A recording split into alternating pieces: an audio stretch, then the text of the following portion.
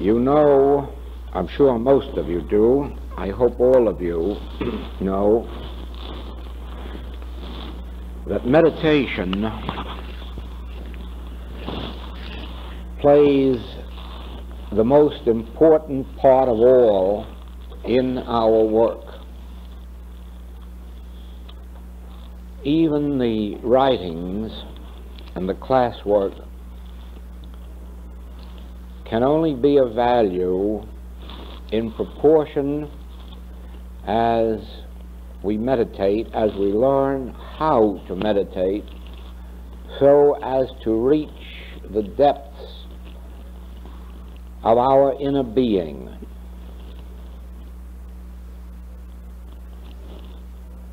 In all of this world, there are very few people who do not believe in God. In God in some form or in some manner. In all the world, there are not many people who do not pray. And in spite of all of this belief in God and all of this prayer, the world keeps on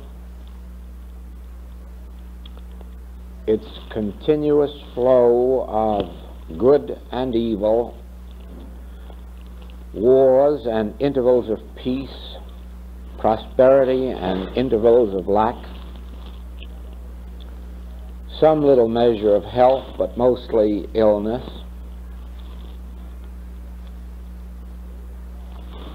There is a God. There is a deific power.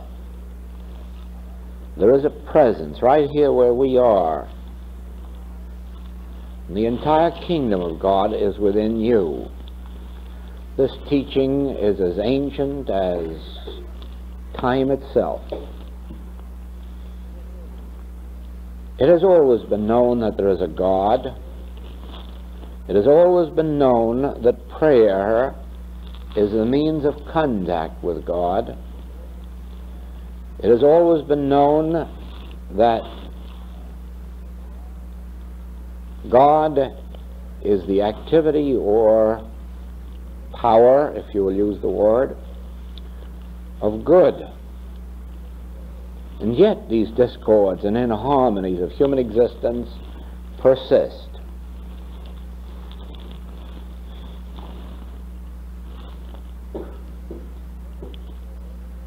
First of all, there is a need to really know the nature of God, to know God as God really is. In Scripture it says that to know Him aright is life eternal. Now just think of that statement, to know Him aright. Perhaps the world hasn't known Him aright. Perhaps that is the reason that sin, disease, death, lack, limitation, war, rumors of war continue. To know Him aright. Now, how do we get to know God aright?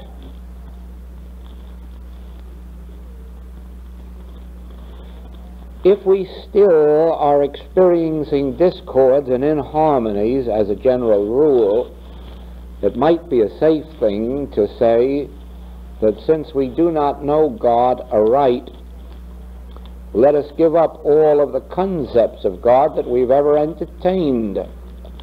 Let us be courageous enough to say that perhaps we have never known God aright. Perhaps we have never been taught correctly, or perhaps we have never understood correctly what we have been taught. At least one thing everyone can do, if they have the necessary courage, is to start all over again and say, I do not know God aright. I do not know God as God is. Else I would be experiencing this life eternal. To know Him aright is life eternal. Now, since we know that prayer is the means of reaching God, of contact with God, perhaps we do not know what prayer is. Or, of course, you have a concept of what prayer is, and probably in this room there are 20 or 30 or 40 different concepts of what constitutes prayer. As we go out into the world, we'll find thousands of concepts of what constitutes prayer. But can we not, as thinkers, agree that if we really understood prayer, if we really knew how to pray, that through prayer we would bring the harmony of God into our experience? And so you see that if we examine our religious concepts, our religious beliefs, as a rule we will come to that place where we must acknowledge, I have not known God aright. I have not known how to pray. I have not known how to make contact with this infinite, omnipresent, omnipotent, omniscient power called God. Let us all begin with the realization that God is. Let us all begin with the realization there is a God. Let us continue from there with the understanding that since God is,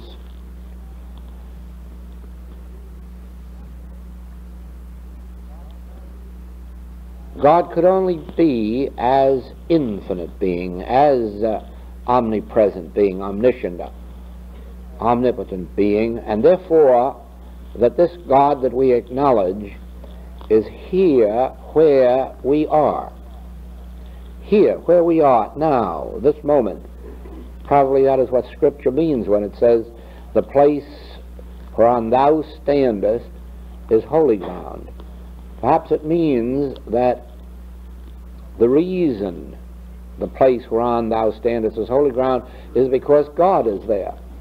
Perhaps right here where I am, right here where my feet are, right here where I am, perhaps God is there. Perhaps that's what Scripture means. The place whereon thou standest is holy ground. It isn't holy ground because you are there or because I am there. Not one in this room wants to consider himself so worthy in and of himself as to say that this room is hallowed because we are here. But we can know, and it probably is true, that this very spot is hallowed ground because we are here. Because where we are, God is. Perhaps that is what the Master meant when he said, thou seest me, thou seest the Father that sent me, for I and the Father are one. Perhaps that's the very thing he meant, that right where I am, God is. That right where God is, I am, since the relationship between God and my individual being is oneness. If this were all true, if there really is a God of omnipresence, all presence, presence here and now, where I am, and where I am, that is where you are, if right here where thou standest is holy ground because God is there, you can then see that to bring God, or the holiness or wholeness or infinite good of God into your experience, there must be an activity of consciousness take place that would bring that allness into visibility. Let us put it this way. Right where I am, God is. Right where I am, eternality is. Immortal life is. Immortal life, of course, means health, wholeness, completeness, perfection. Right where I am is the infinity of supply. Now supposing that I am not showing forth perfect health, supposing I am not showing forth at this moment an infinity of wealth, of good, of integrity, loyalty, fidelity, and yet I and the Father are one, and where I am, God is. Where God is, I am. Now we have a missing link. We have right here, where I am, the allness of God, the infinity of God, the infinity of good, the eternality of life, the infinite abundance of all being. And yet, according to appearances, I am not showing this forth. Now the missing link is that in some way or another there is either a separation between me and the God who fills my very being, or else, if there isn't an actual separation, I am entertaining a sense of separation from that infinity of good. Now, of course, there can be no separation, since the relationship was established in the beginning, that I and the Father are one. In the beginning there was God, and then all that has appeared has come out of that godness, or goodness, or godhood, or God-being. And so therefore, as a matter of actual relationship, the infinity of God and the infinity of all good is manifest right here as my very being. So that if I am not showing it forth, it isn't because it isn't here, it is because I somewhere have lost that sense of this infinite presence and am entertaining a sense of separation.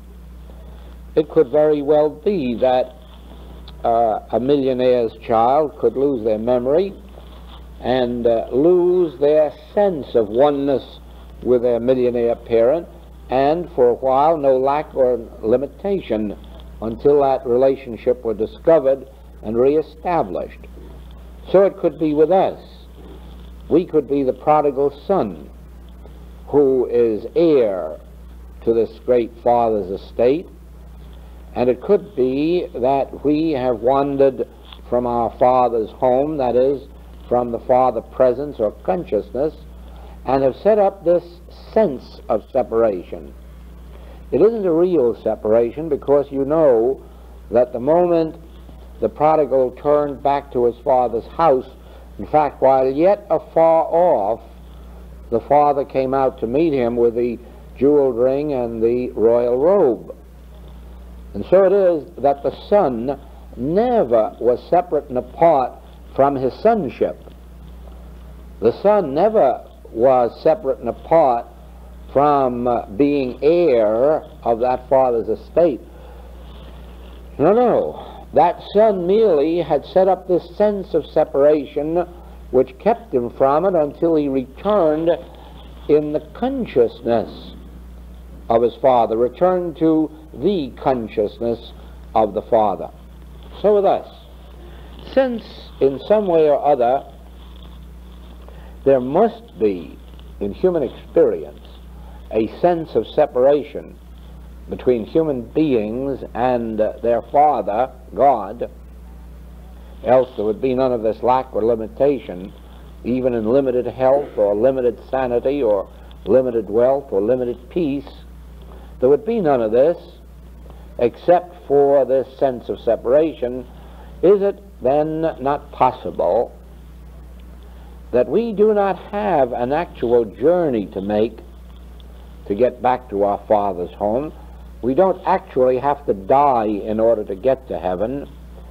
We don't actually have to go to Mecca in order to find God, or Rome, or church, but that in the last analysis, our return must be a return to the divine consciousness as an activity taking place within our own being. Remember our premise. The place whereon thou standest is holy ground. I and the Father are one. Therefore, this return journey that we must take is one that must be taken right here while we're sitting in this chair.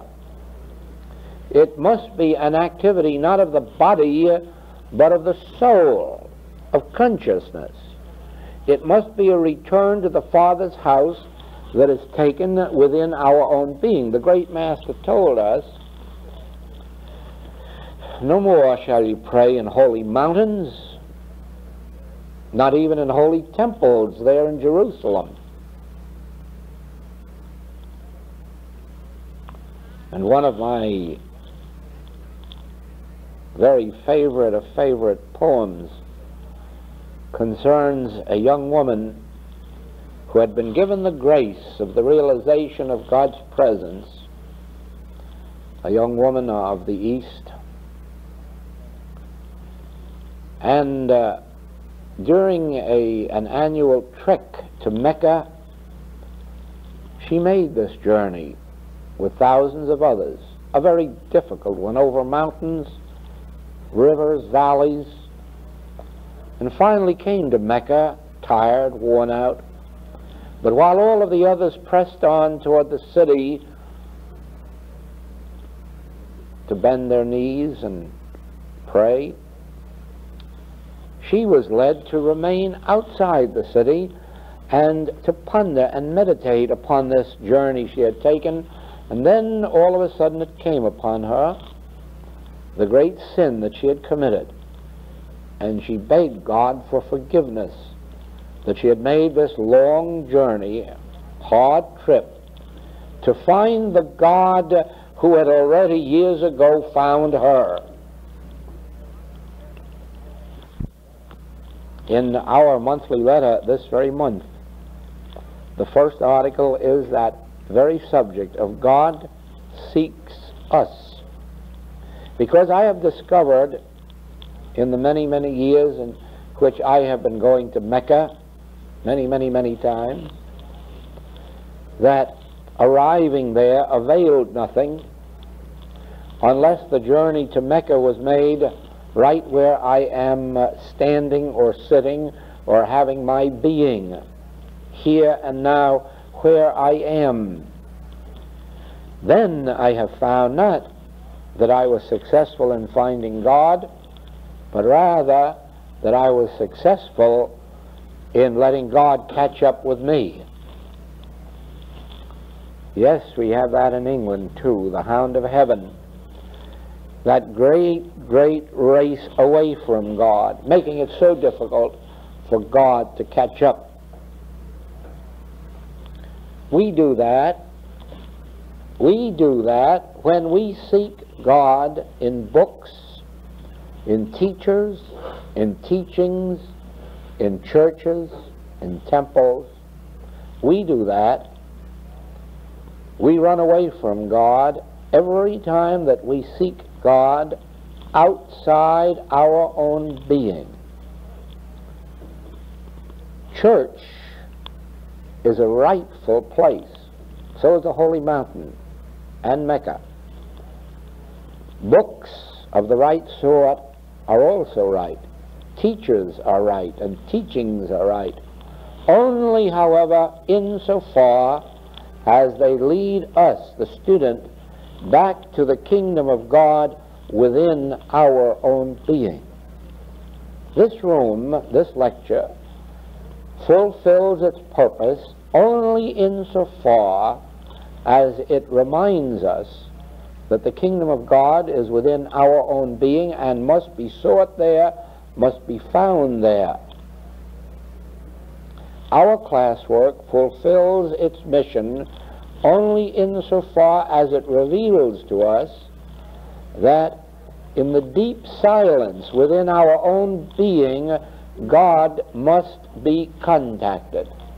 God is not a God afar off. God is not far off. The kingdom of God is within you, and our own poet has said, closer than breathing, nearer than hands and feet.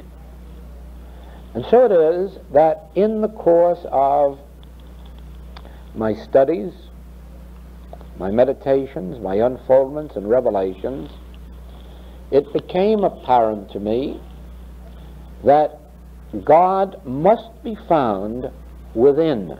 It must be found within my own being. And then later, that it must be found within your own being. And the question arose, how? How? Every time I close my eyes, there is a clamor. Thoughts intrude. And not always pleasant thoughts. It just seems that in shutting out the noises of the world, the noises that go on within me become louder, more insistent. How then? How then find this inner peace? How then find this realm that has been revealed to us all through the ages? Every mystic has revealed the same truth.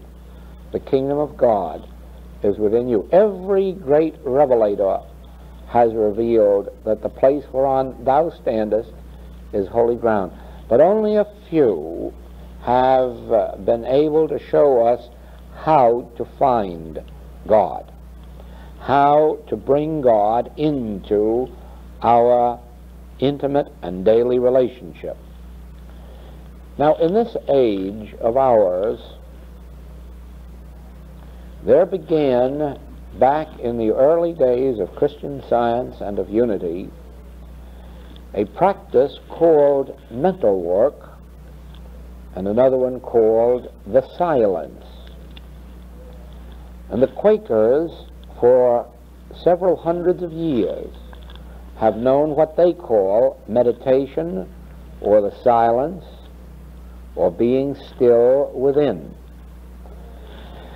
Now, all of these teachings lead us in the right direction. Every one of them indicate that it is only in this inner stillness, in this inner silence, and it may well begin with mental work, but the mental work has to go further than mental work. It must be outgrown as mental work and evolve into meditation, finally outgrow meditation and evolve into actual communion. Now, there are the steps that I discovered. I found that, first of all, I don't mean that I made the original discovery, because I'm herewith giving you due credit for the fact that it was in Christian Science that I first learned of mental work.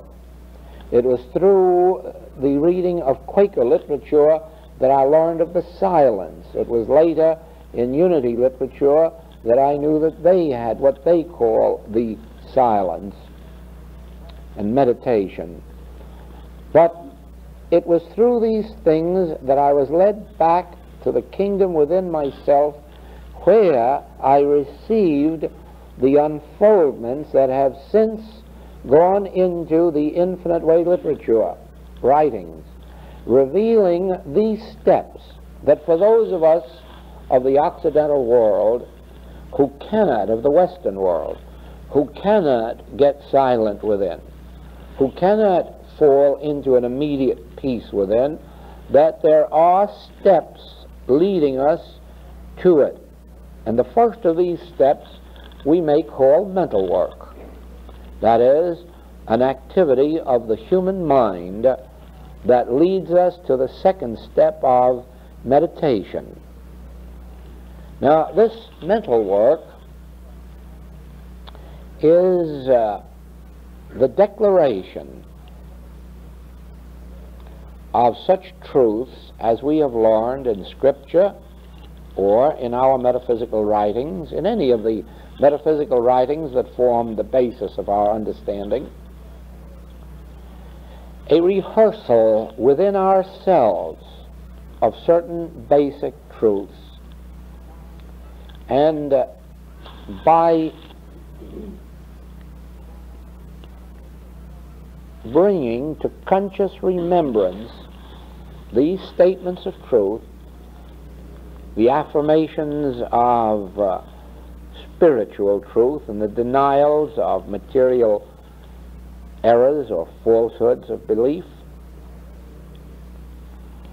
gradually our own thought within learns to become a little more concentrated, a little less scattered, to settle down to a greater sense of peace, and then we are led to this second step, which is meditation.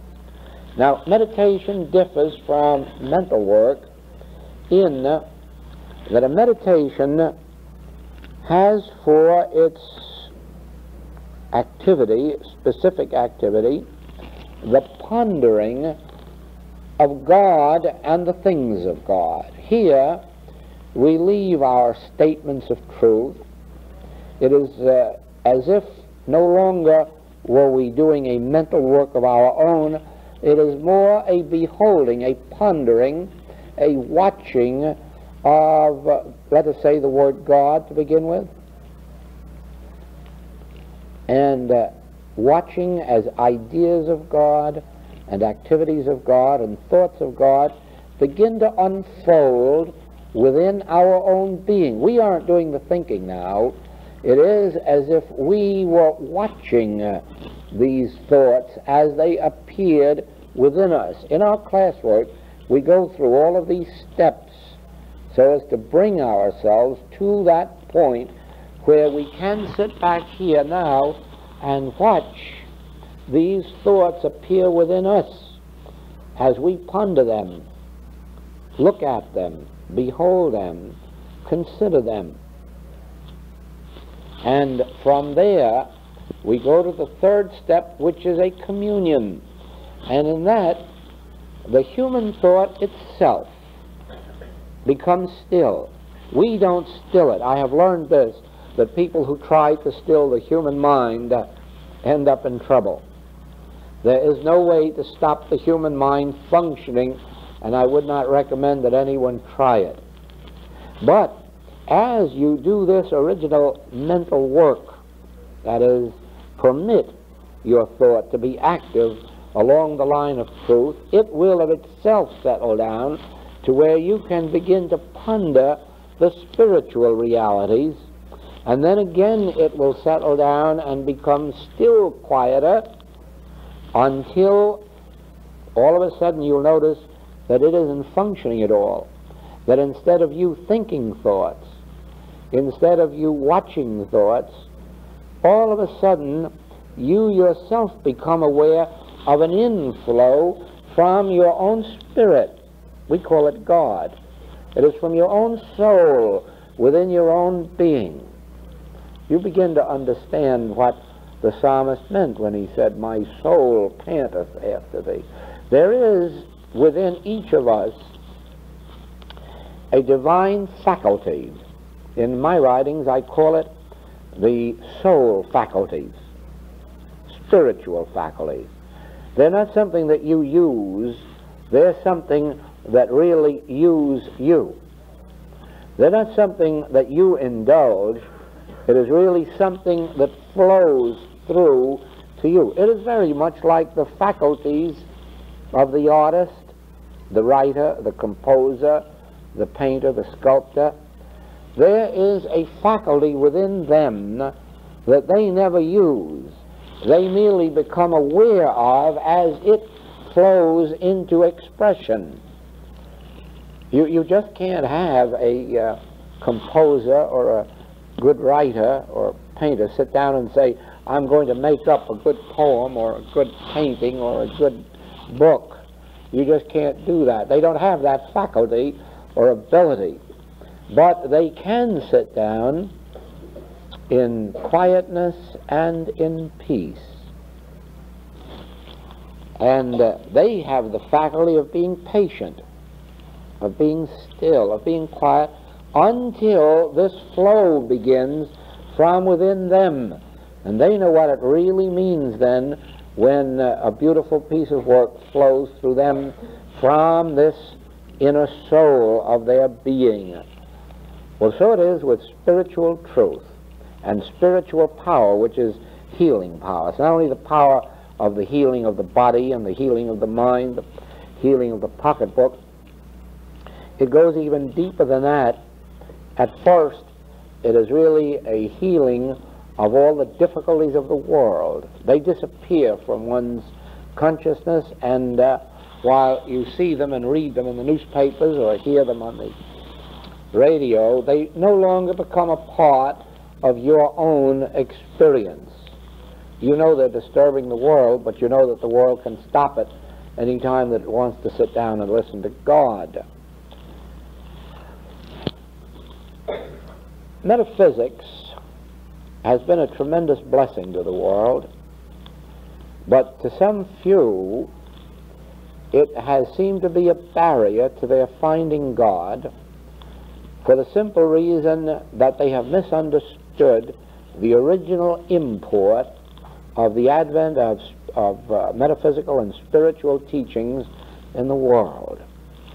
Many people believe, and erroneously, that metaphysics came just to heal the mind or body or pocketbook, that it was just another activity of bringing greater human peace to them, or human abundance, or a human sense of health.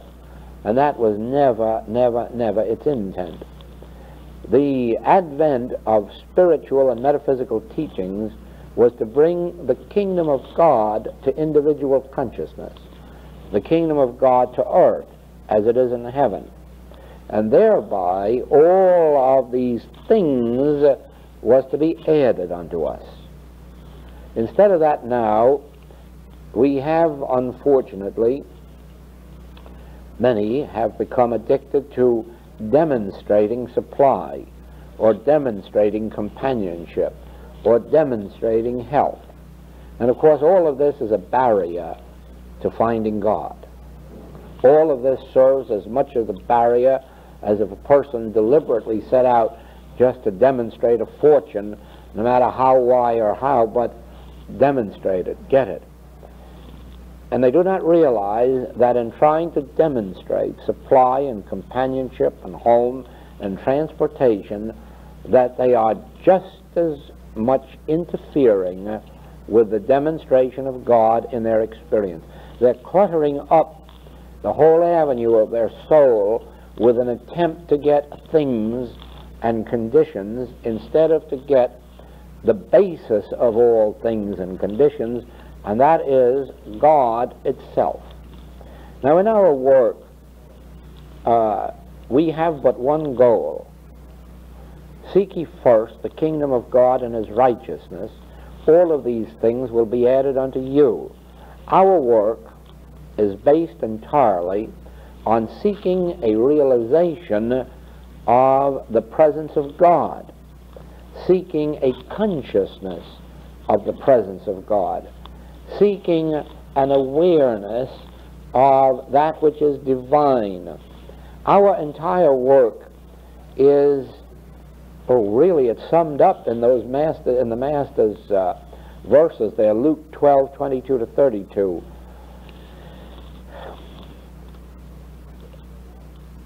Not to seek for your life what you shall eat, what you shall drink, wherewithal you shall be clothed, but rather to seek ye the kingdom of God. Let these other things be added unto you.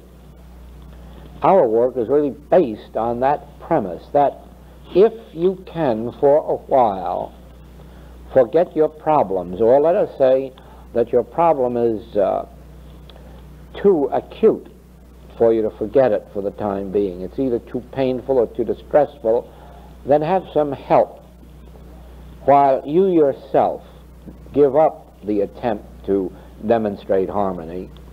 Let someone else take over that for you while you give your entire attention to the seeking of the kingdom of God, the realization of God's presence, the practicing of the presence of God through mental work first, meditation next, actual communion next.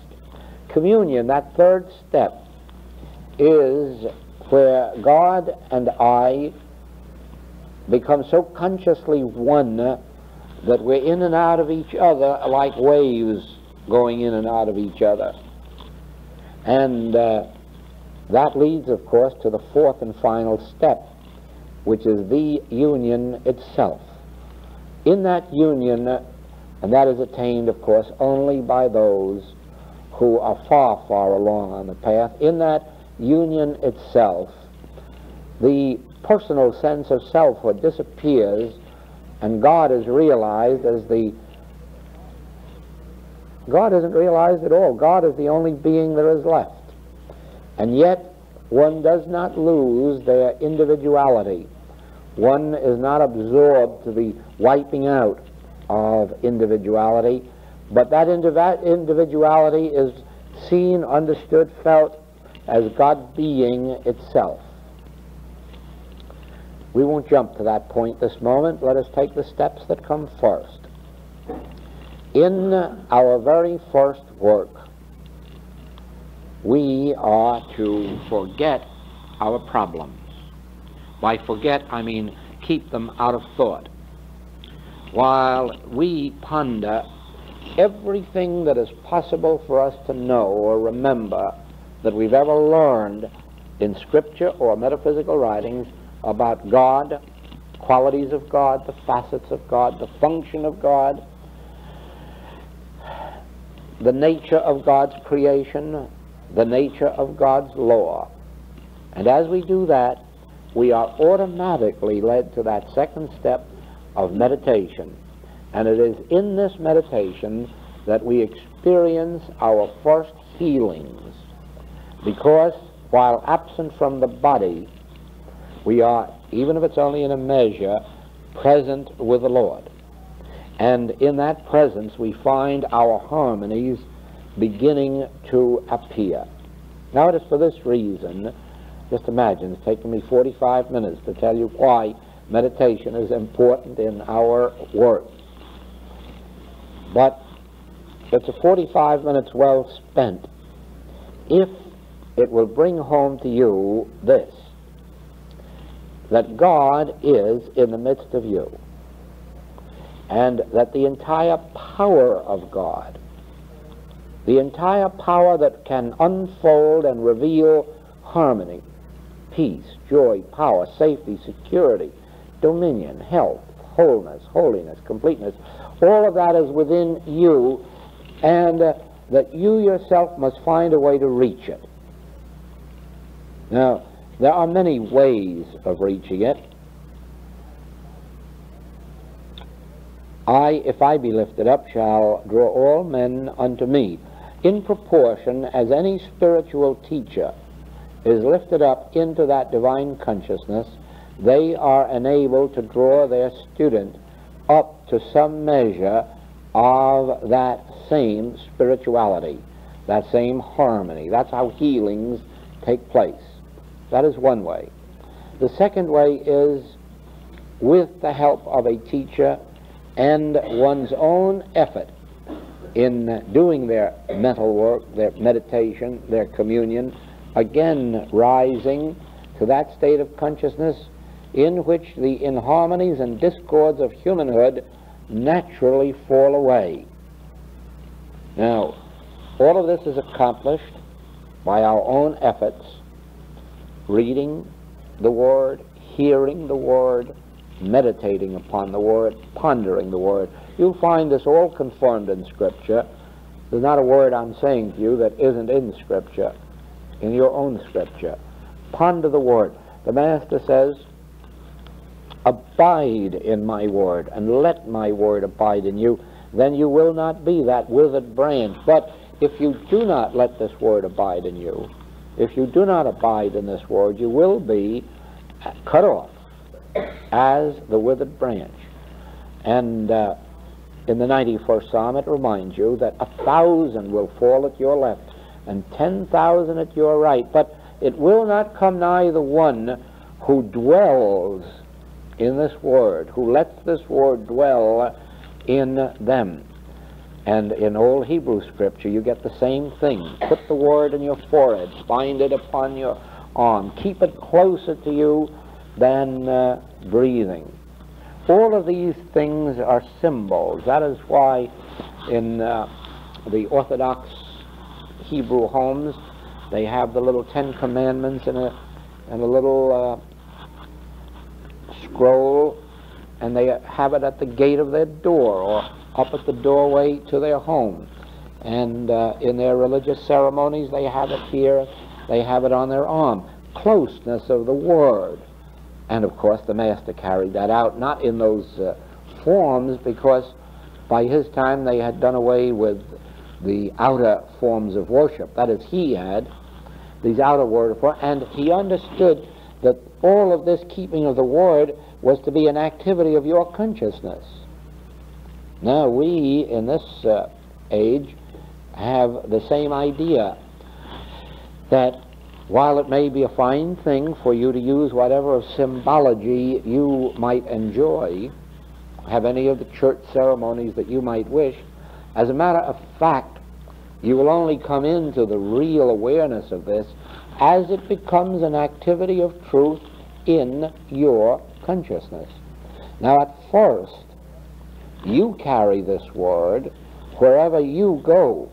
You will notice in the Infinite Way, I think it's page 94 to 103, 95 to 103, and it begins on waking in the morning, and then it shows you not a formula, but it does show you a mode of thought, that if we awaken with this in the morning, and while we're making our physical preparations for the day, keep within our own thought the realization of God's presence, God's activity, God's word, the power of God, the presence of God.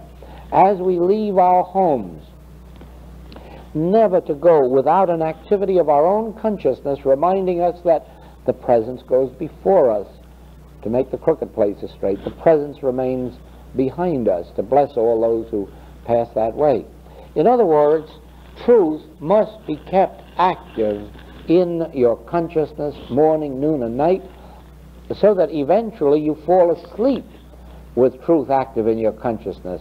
And now, this too is only a phase, because when a person has consistently and persistently done this for, let us say 8, 9 months, a year, and when they have meditated 3, 4, 5, 6 times a day for just periods of 2 or 3 minutes, they have so trained themselves in maintaining truth in their consciousness that a great miracle takes place. A transition takes place in their consciousness. And all of a sudden, instead of them having to know the truth, or declare it, or remember it, truth begins to declare itself within them. They no longer have to remember a thing, no longer have to declare a thing. All of a sudden, truth begins to pour in, and you and I begin to hear it, or sense it, or feel it within us. We become aware of it. I've called that in the Infinite Way, that stage of our development I've called being a beholder. It is then that our mind is no longer active with truth. Truth is active in our mind. Truth itself is active. In the beginning of our healing work, our students learn how to voice truth. You'll find this, every one of the writings has a chapter on treatment. And in those chapters you will find how our students train themselves to give treatments, to know the truth when they are called upon for their own benefit or others, for help. But as you follow us in our classwork, you will find that every student eventually comes to the place where it is no longer necessary for them to give a treatment. The student at that point receives the treatment. In other words, the student comes to a place of transition in their experience where if you ask them for help, they'll say, I will give it to you immediately. Then, when they close their eyes, they adopt this listening attitude. Speak, Lord, thy servant heareth. And Mrs. Eddy has a hymn. I will listen for thy voice. Well, Mrs. Eddy would be the last one in the world to object to our repeating that. I will listen for thy voice. Or, speak, Lord, thy servant heareth.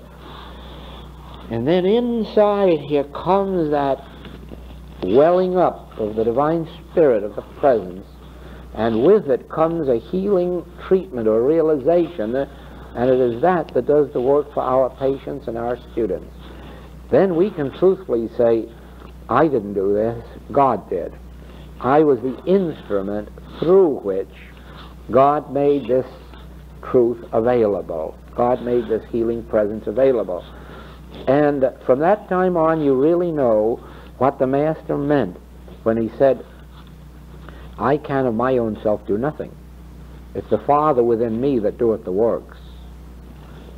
The Father worketh, and I work hitherto. My doctrine is not mine. These words are not mine. They're his that sent me.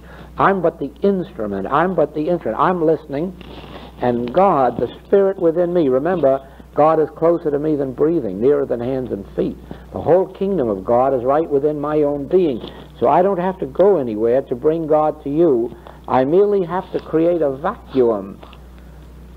Just create a vacuum of my human identity, put it out of the way, and let this be an instrument of stillness, of listening. I will listen for thy voice. Speak, Lord, thy servant heareth. And into that stillness, into that silence, pours this divine spirit, this Holy Ghost or divine comforter, and it brings a message, sometimes a scriptural passage, sometimes a metaphysical statement of truth, and sometimes nothing more nor less than a feeling of the presence, a tingling in the fingers, sometimes a deep breath in here, but always you recognize it. You can't mistake it. You'll never have to ask anybody, was it the presence of God? When it's the presence of God, it says it to you, and it says it with a smile. A whole smile comes to your own face, and you can feel that there when this flows in. And then, inevitably, you'll hear from your patient or your student that something has happened in their experience. Sometimes they get worse, and that's a good sign, too, because something's being knocked out of the way. It isn't always a good thing for them to feel better right away. Sometimes it isn't possible, because healing isn't just a changing of physical conditions. You see, healing is a change of consciousness. And if there is some state of materialism still blocking your thought, the healing has to first come along and do away with that before it breaks through to the organs and functions of the body. You see, if you destroy this temple, in 3 days I will raise it up again. This divine consciousness will raise it up again. But it has to be a divine consciousness, not a mortal one or a material one. And so it is that our work is a continuous inflow of the word of truth up until such time. And you see, we have these writings, we have tape recordings, we have a monthly letter, we have a daily inspiration, we have all kinds of help to keep our consciousness filled with truth until such time as we don't need any of them. Truth itself then fills our consciousness from this infinite well. Do you remember what the Master said? If you ask me for water, I can give you water, living water that springs. Well, that's it. Once you make this transition from knowing the truth to becoming aware of, beholding the truth, then you don't need books or teachers or teachings or anything else. It is a wellspring, and all you have to do is just close the eyes for a blink, and all of a sudden feel this welling up within you. And that is where all life is transformed, because from now on you have a great secret revealed to you that is found in the Master's teaching. Now you begin to understand what he meant when he said, I have meat the world knows not. I have meat. I am the bread. I am the wine. I can give you waters even without a bucket. And even though the disciples didn't go to the city to buy him meat, he still could say, I have meat. I have meat the world knows. And you'll know then that you have an inner source of supply. Supply of money, supply of ideas, supply of health, supply of peace, joy, power, dominion, safety, security, the allness of good. You already have that. You already have the meat that the world knows not of, the wine and the water and the bread. You already have the power of resurrection within your own being. But you see, it doesn't come into manifestation until you make that period of transition. Many people say, well, if this is all true, and the Master did teach it, you all agree with that, why aren't we experiencing it? For this reason, you haven't yet made that transition. You haven't filled, you see, these generations in which you've been separated in belief from God has made you depend on the thoughts of the human mind. You haven't been receiving your spiritual inspiration from within. Now, by filling your consciousness with truth, by filling your consciousness with truth, by keeping your consciousness filled with truth, you ultimately come to a day of transition in which the old man has died and the new man is reborn. Then, oh yes, there it is. Now you'll know what he means when he says, we do not live by bread alone, but by every word that proceedeth out of the mouth of God. Not every word of truth you declare. No, that's the first step. But in that last step, we do not live by bread alone, but by every word that the Father pumps through us. Every word of truth that comes to us in inspiration and through inspiration. I don't think we need a class next week. Let's go home. Thank you.